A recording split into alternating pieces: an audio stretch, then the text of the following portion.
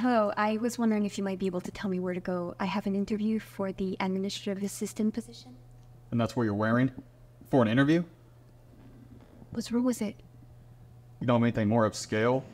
I mean, your whole look looks like you're trying to pity us into hiring you. Oh, no, that's not what I'm doing. Now, can you let me know who's holding the interview and I can go find them? You could use some highlights too. This is a nice office. Some designer outfits to be more in line with our typical dress code. I'm sure the pay is fine, but designer clothing isn't within my budget right now. Now, I don't want to be late, so can you tell me who I'm supposed to meet with or direct me to someone who can? Fine. It's with Mrs. Doyle. She asked me to come grab you, and I thought I'd handle the pre-interview. Needless to say, so far I'm not impressed.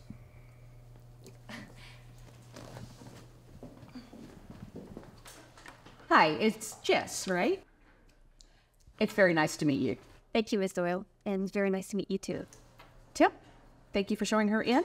Let's get to know Jess. Sure, I'd love to. I was just telling Jess how much we value our employees here. Oh, that's very true. We like to think of ourselves as one big family, and we really support our employees. Respect at every level is key.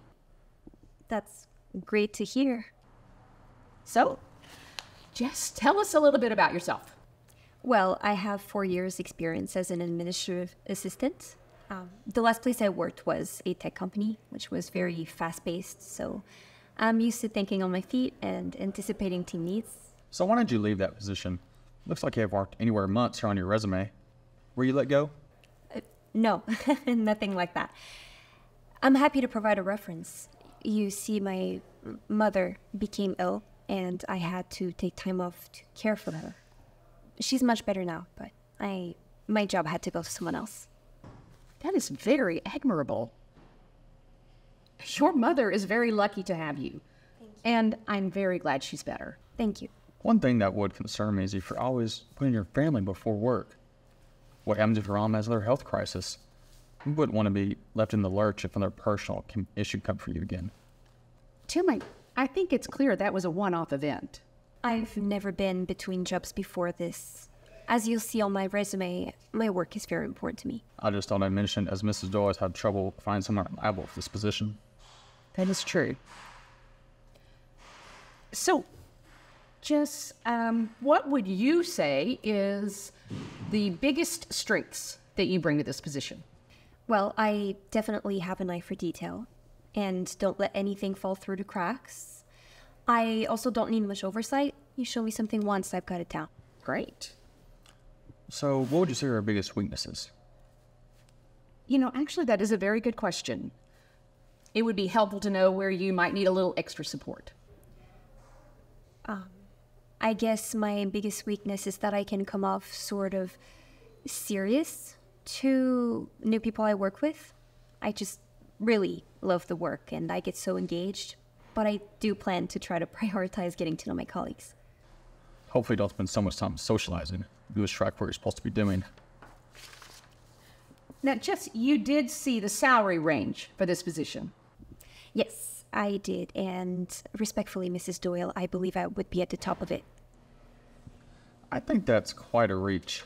Usually you start at the lower level until you prove yourself on the job after a year or two.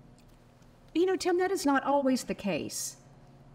For the right candidate, I'm happy to offer top of salary. We need someone experienced. As I said, I'm happy to have you reach out to my references who can verify that I'm highly qualified for the role. I'll check those out. Jess, it was very nice meeting you, and we will be in touch soon.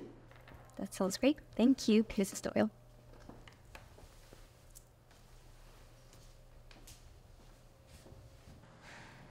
You know, I'm not so sure about her. She just doesn't seem to really get it.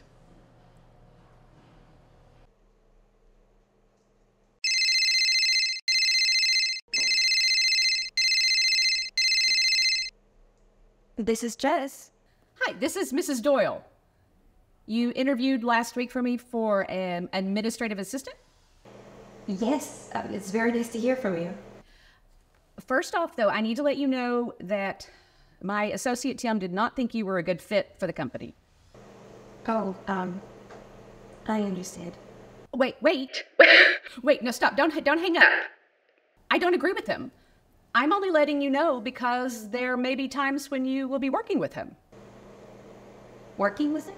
Yes, I would love to offer you the job. Like you said, your references were impeccable. And I'm happy to offer you the salary that you requested also. Thank you. I would love to accept. Wonderful. And don't worry about Tim. I mean, honestly, between you and I, he has some friends in high places and he thinks that makes him better than everyone else. But for the most part, you'll be working with me, so it really won't matter. That's good to know. But just be aware that his opinion doesn't intimidate me. It's inspiring, actually, to prove them wrong. I like that. Okay. I am really looking forward to working with you, Jess. And we will be in touch soon to work out a start date. That sounds great. Thank you again, Mrs. Doyle. You bet. Bye-bye.